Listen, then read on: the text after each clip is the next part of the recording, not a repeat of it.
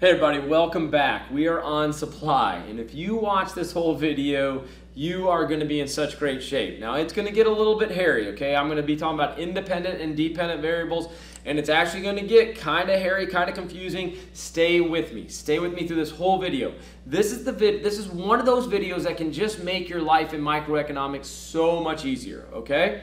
What this one is called is supply is the marginal cost curve. Supply is the marginal cost curve. The marginal cost curve gives us the supply curve. That might even be a better name for this video. The marginal cost curve gives us the supply curve. So here we go, okay? Well, actually, before I even get into this table, let me define marginal cost. What is marginal cost? Marginal cost is the additional cost of producing one more good. It's that simple. It's the additional cost of producing one more good. Now we go to this table. Take a look at this table. We got units of output, first one, second, third, fourth. If we make only one unit of output, our total cost TC, is going to be $1. To make 2 units of output, our total cost, $3. 3 units of output, $6. 4 units of output, our total cost, $10. But what we really want to know is our marginal cost, because in economics, we make decisions at the margin. So, marginal cost. When we make the first one, we're going from making 0 to 1, cost of 0 to a cost of 1. Marginal cost, super simple, right? $1. When we go to make the second unit, okay, the second unit, the marginal cost, $2.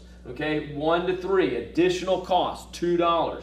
To make the third good, now it's going to go from the total cost of 3 to 6, the marginal cost, of course, $3. To make the fourth good, it's going to cost us $4 additional dollars, right? The additional cost, $4. This is our marginal cost curve. Now let's go graph it.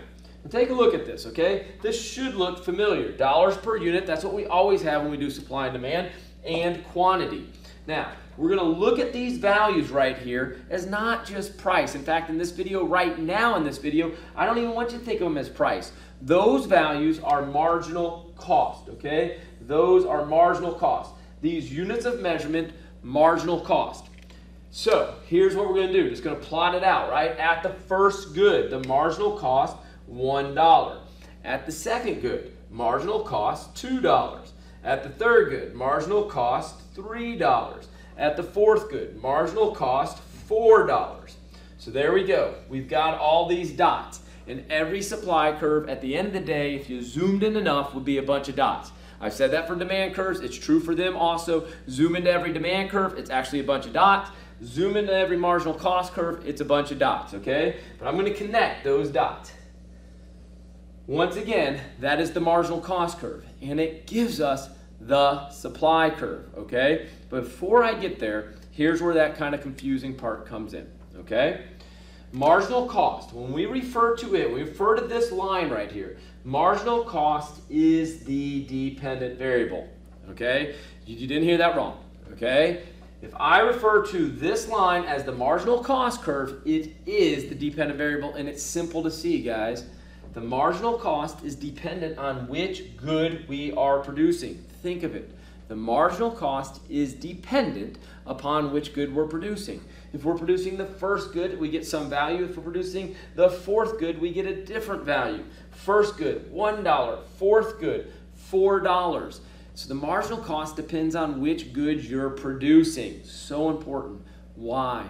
Because curves shift in the direction of the dependent variable change. Everything about a function, guys, is trying to tell us what's happening to the dependent variable. That's the key. That's the final thing. That's the output of the function. It's the dependent variable.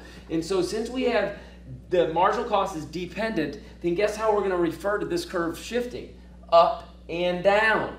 Dependent is increasing at all independent. Sorry, dependent is increasing at all independence, or the dependent is decreasing at all independence. The curve shifts up and down.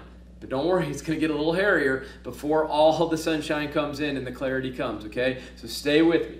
Now, marginal cost curve is the supply curve. I've been telling you that since the beginning, right? So why is that? Once we know the marginal cost, we're going to know the quantity supplied at every price point. Let me say that again.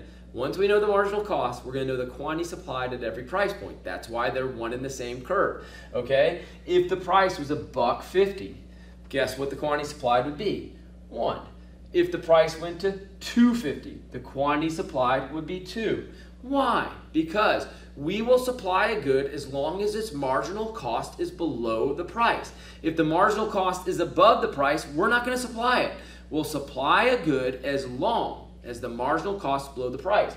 If the price goes to $3.50, we're going to supply those goods for which the marginal cost is less than $3.50, which would be the first, the second, and the third. Notice, we're finding out the quantity supplied at each price point. We're finding out the supply curve.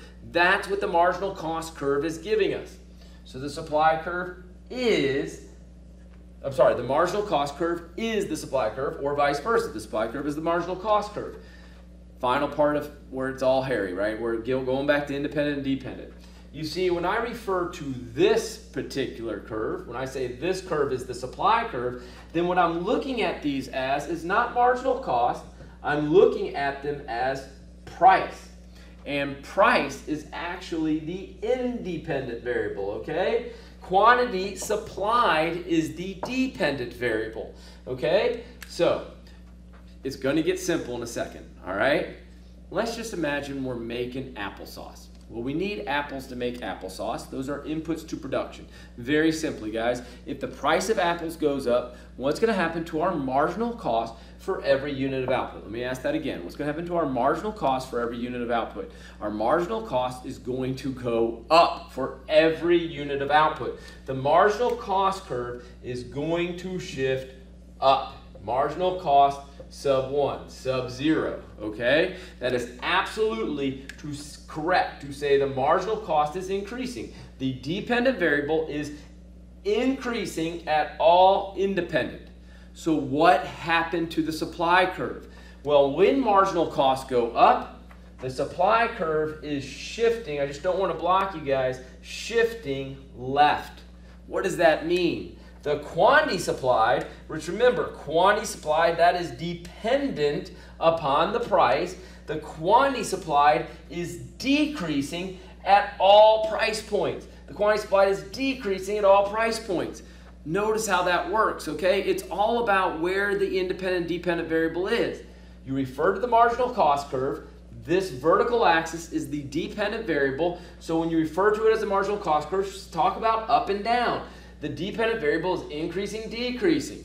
When you refer to the curve as the supply curve, okay, the dependent variable is being measured horizontally. Speak of the supply curve as shifting left and right.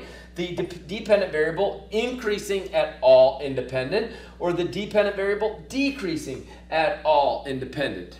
Oh my gosh, I know that that's just, might make your brain hurt. But if you get this and you embrace it, I'm telling you, it's going to make your life easier in so many ways.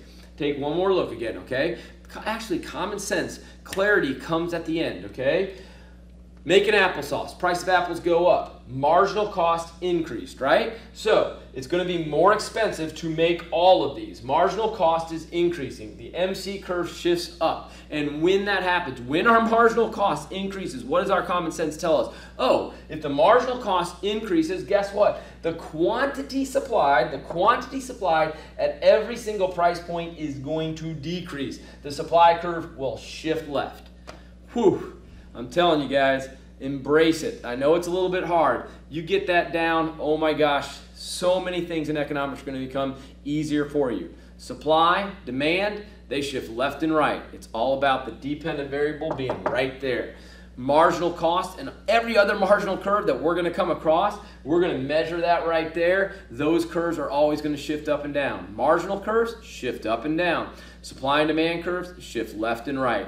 I hope that makes sense to you guys. Thanks for hanging in on that video, and that is going to help you understand supply, demand, and so much more. See you in the next video.